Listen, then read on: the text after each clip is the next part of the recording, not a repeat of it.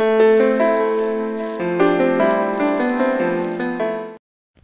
guys, welcome to the Savvy Money Show with me, your host Sean. I've been going on about DMYI and people have been asking me why, but it's because it is rumoured to be merging with IONQ, the #1 quantum computer in the world, and that I expect that to be announced in the coming weeks. Apparently Silver Lake, MSD Partners, Bill Gates and Breakthrough Energy, and an affiliate of Hyundai Motor Company, is in talks to participate in so-called strategic private investment, or PIPE as they call it. IONQ was founded in 2015. Investors include Amazon Web Services, Samsung Catalyst Fund, GEVO, also known as Google Ventures, NEA, Lockheed Martin, Airbus, Bosch. Quantum has long been touted as the next frontier in tech. Intel and Microsoft are also working on quantum computing. Now, IONQ has recently broken records by knocking Google's record out of the park. I apologise for the background noise. I am in a noisy area. The thing is, there is just so many areas. This, if it goes through, I think this has got so many. This is going to be so big. Now, the person who said this is going to be announced in coming weeks refused to go public, but you have the quantum computing edge, and the quantum computing edge in itself is good, but to have the #1 in it is amazing. You've got the Bill Gates edge, and remember what happened with QuantumScape, and this has ties with QuantumScape as well. Now you have, and remember, there's rumours that Psth actually stole his battery tech from QuantumScape.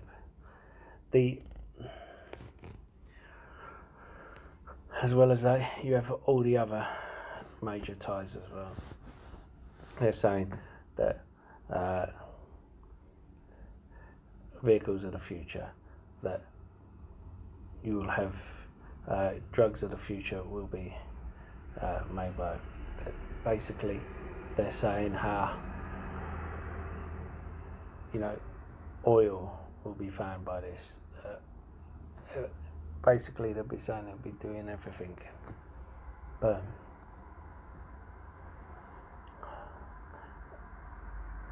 of course if the talks break down, who knows what will happen.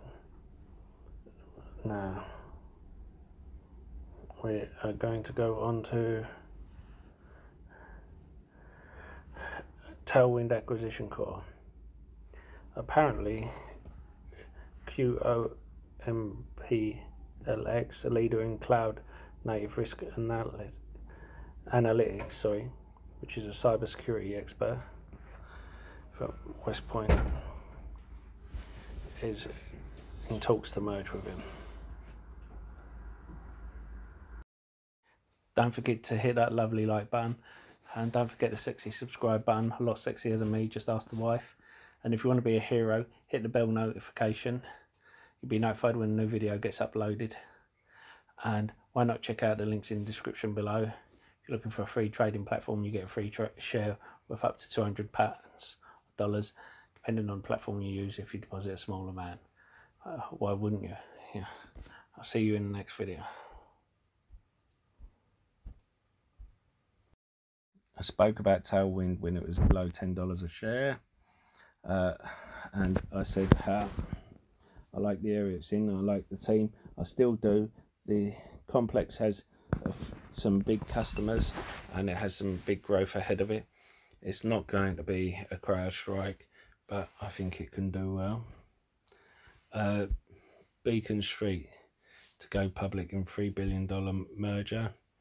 Now, this is one that's $9.90, and remember, you can request $10 back if you don't like the place, what people have been doing before, because they are in a they're on a platform that's free trading, and they don't have the customer service to contact their broker. They are selling off instead, and it's gone down to $9.90, and it's Ascent Digital. ACND is a ticker symbol. So, you know, it is Beacon Street. If you haven't heard of it, is a finance reporting company, a bit like Market Watch or Motley Fool. Not quite at that level, but you get the gist of it. Workhorse is meeting with the USPS about the contract it lost. I spoke about this last week. Look, it's good news that they're meeting them, but I don't expect much to come from this meeting. I think USPS wants to get them to drop their lawsuit. At the same time, it's a time for Workhorse to put their point across, saying the contract you specified EV. You didn't specify only 10% of it had to be EV, and I think they can put forward their case. And the fact that President Biden had stated that the whole of the government fleet had to be electrified, and 70% had to be electrified by a certain day. Now, the thing is, if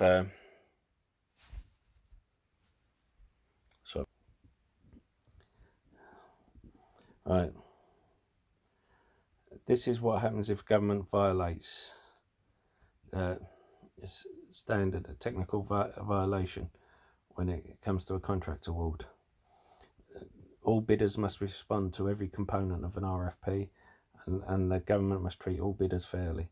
If the government violates these standards, even if it's considered minor or a technical violation, contract that was awarded is usually void and illegal as a matter of law. So, you know,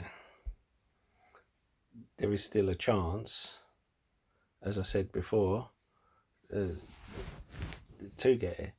And with the president backing electrification, and a majority of the country wanting Workhorse over ICE vehicles, I don't see. And as I said, Biden is putting forward 3 new nominations.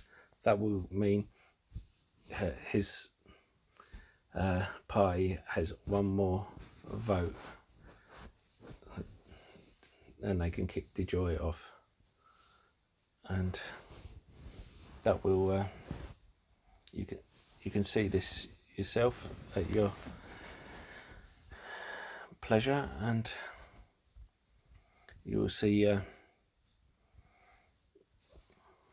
I do believe it was DeJoy's chance to give 2 fingers up at Biden in support of Trump, and where Trump was spending his last days, instead of being remembered for doing something good, spending his last days consolidating power for in 4 years' time, when it's another election, so he could be classed as a kingmaker. And DeJoy is doing the same. He's trying to consolidate power. Ford has been quiet throughout this, which made some people think Ford is not part of the Oshkosh bill, that Oshkosh have bought Ford Transit and made it this way. But you will have had Ford lobbyists in the ear of DeJoy, and not for money. I doubt for money, because otherwise there would be a money trail, but for power. And knowing that 4 years down the line they will they will get help. And this is what is happening. Anyway, that's all from me. I hope I've earned a like and possibly a subscribe, and don't forget to comment in the box below. It really does help with the YouTube algorithm. I'll see you in the next video.